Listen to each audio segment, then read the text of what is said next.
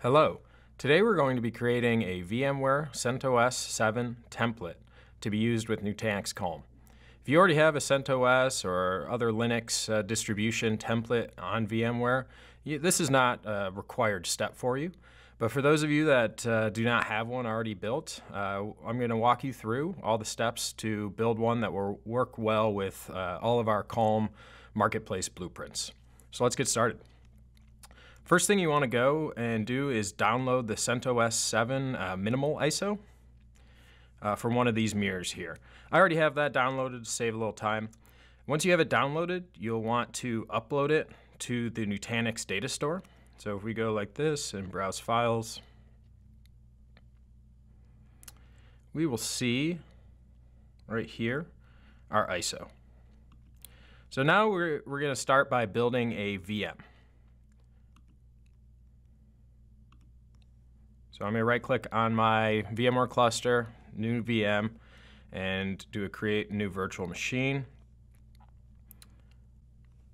So I'm going to go ahead and leave this demo cluster selected.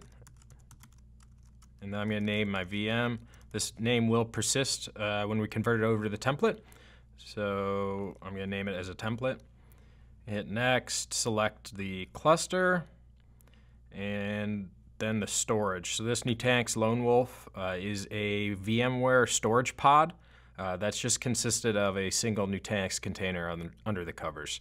This will allow us to use DRS when we go and do Nutanix Calm deployments. I'm going to go ahead and leave this compatibility. And now we're going to select the guest OS. This is a CentOS, not 32-bit, 64-bit.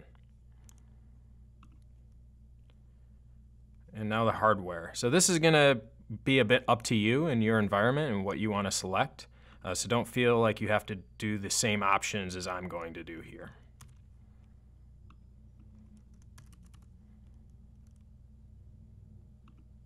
Select whatever network is applicable for your environment. And I do want to select a data store ISO file.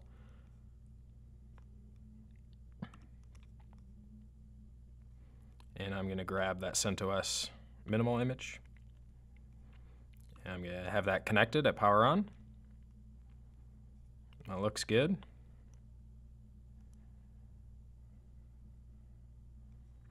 I'll review it real quick. Everything looks good. I'm going to hit finish. And we see our CentOS template VM here. So I'm going to go ahead and right click and power that on.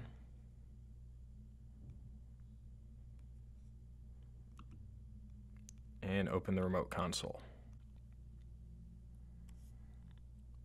All right, and here we see the console. I'm going to go ahead and select the Install CentOS 7 option.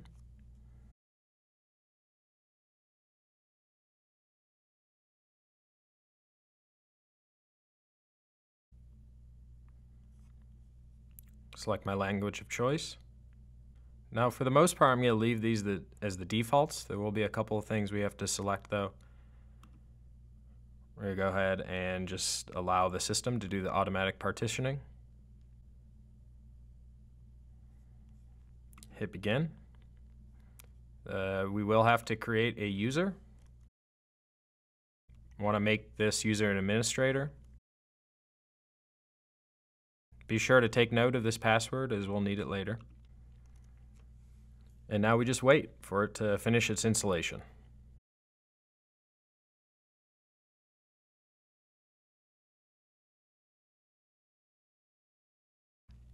All right, now that we see the installation is done, we're going to go ahead and hit reboot.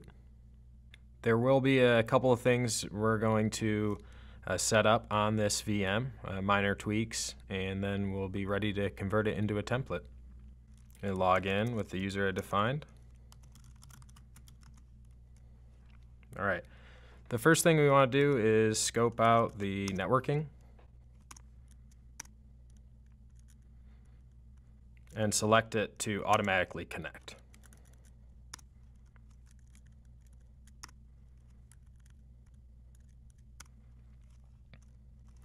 I'm going to restart the networking now.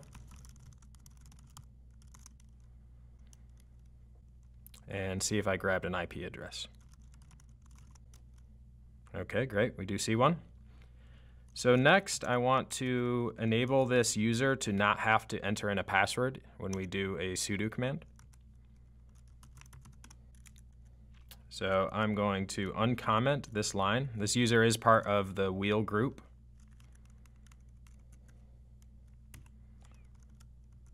Go ahead and right quit there. Just to verify, I'm going to go ahead and log out and log back in. So the next thing I want to do is set the firewall over to trusted mode. Most of the Nutanix blueprints are built off a CentOS cloud image, which assumes that the firewall is handled in other areas of your network. If that's not the case, then go ahead and modify the Nutanix blueprints that we put in the marketplace. But if you want them to work as default, you'll need to go ahead and do this. And next, we'll want to just do a yum update. That way, the image is in its most up-to-date form when you go and deploy these instances.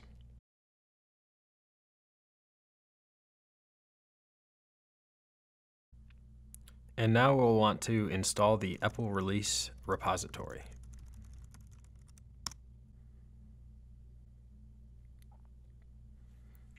All right, and the next step is to install VMware guest tools.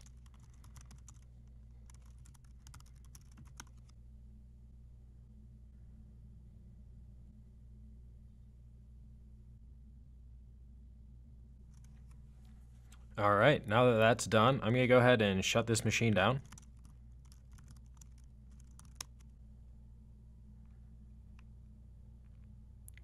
So we see over here, even though we installed VMware tools, the hypervisor hasn't gotten a chance to pick up on that. So that's the reason for the power cycle here. Let's go ahead and power this back on. And now we see it just switched over to VMware tools running guest manage. So that's good. Let's just go ahead and lastly log back in. Verify we have an IP. Oh, it looks good. And then finally, I'm going to do a history-wc to clear out our bash history for a clean slate. And I'm going to come back over into vCenter. I'm going to do a guest shutdown.